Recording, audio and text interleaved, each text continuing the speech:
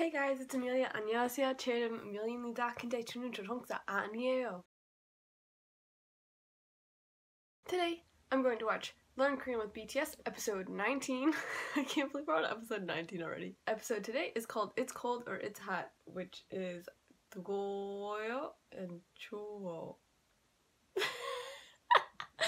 I don't know how to spell these, so this will be good. I just hear it a lot. I feel like in a lot of K-dramas and like TV shows, people are always like 뜨거 or like 추워요.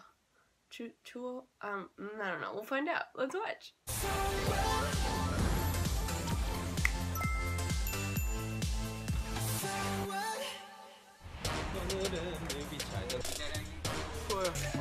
추워요. 이 날씨에 반팔 반바지라니 왜 추울까요? 봄날인데. 가사 써서 그래요. 제가 죄송해요 여러분.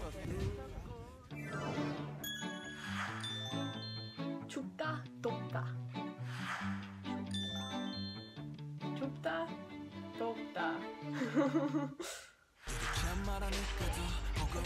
무수히 춥고 그래도 어쩌겠습니까?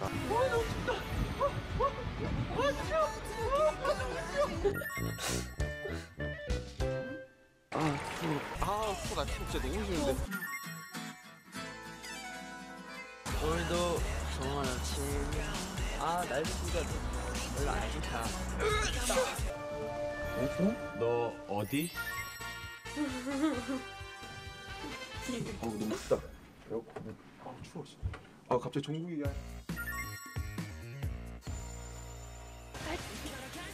배고파. 야, 추워? 이러면 안 되지. 놀리지 마요. 놀리지 마요. 춥다. 오요. 추워요. Oh, that was interesting. Okay, so they're teaching us how to conjugate. 덥다. 야, 진짜 덥긴 하다. 너무 더운데 지금. 그리고 이때 진짜 네. 너무 더웠어요. 더웠어요. 그리고 이때 진짜 너무 더웠어요. 정우 씨 더웠어요. 몰타 이틀치 하잖아요. 예. 어떠세요? 더워요. 더워요. 역시 덥죠. 더워요. 건물은 어때요? 이쁘죠? 몰타 더워요. 어때요? 몰타? 더워요. 더워요. 더워.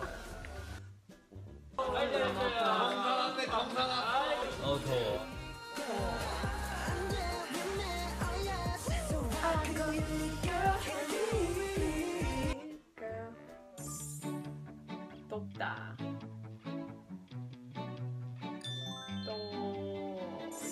더워요.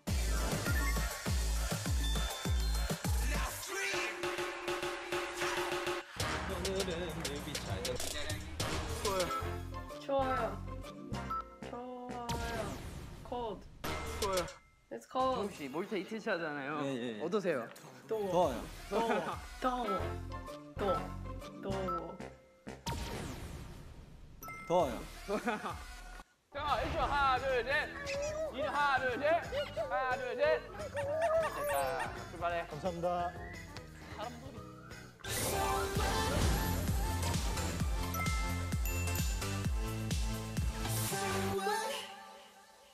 That was fun.